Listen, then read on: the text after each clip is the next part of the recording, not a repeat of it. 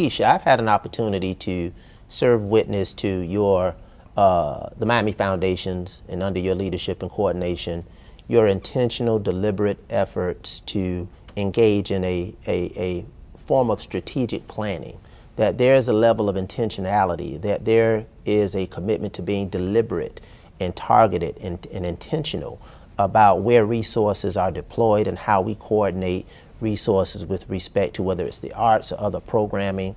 Zach talked about not working in silos. Can you talk about why is that important? Why has the Miami Foundation taken that approach? Yeah, so when we started to do this work, one of the things that we saw is that we found that there are principals who had a lot of nonprofit organizations who were working in their community or in their schools, and then you had those schools that actually needed the most that maybe only had one or two. And so we started to go down this route and say, like, really, what is happening here?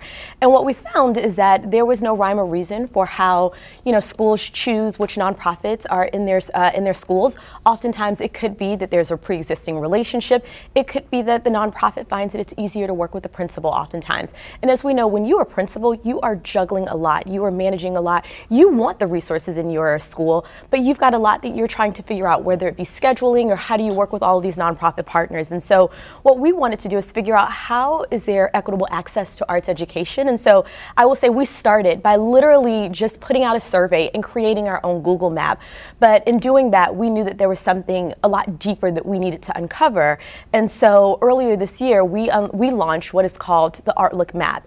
And what this is a map that tracks what arts looks like in schools, what are the nonprofits that are providing arts access in school and out of school, and what are some of the arts activities that are happening even beyond that in this one map. So now the principals can use it so that they can understand, one, what are the opportunities exist. They can also go into the map and actually list the things that they want to be offered in their schools, but then also nonprofits can take advantage of this map because they can see what services exist in what regions and what schools, and so informed decisions can be made across the board. This map is also accessible to parents and teachers because now, or parents and students, because now they could also look at this map to say, well, my child is really interested in this, and so I see where they're providing these courses in the school system, but then also there are these nonprofit organizations that are coming in and providing these extracurricular activities for students, be it during the school day or outside of the school day. And so at the end of the day, you know, for us,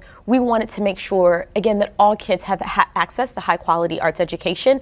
And just in doing this research earlier, we just found that it was happening in this haphazard way. And so we wanted to use the power of data to inform everyone so that everyone could make informed decisions. I've been on the vibe, kind of hard to describe. I'm in between, I'm good and it's fine, but I'm tired of the grind. Then I come alive in the night to realize I'm in the middle of the time of my life.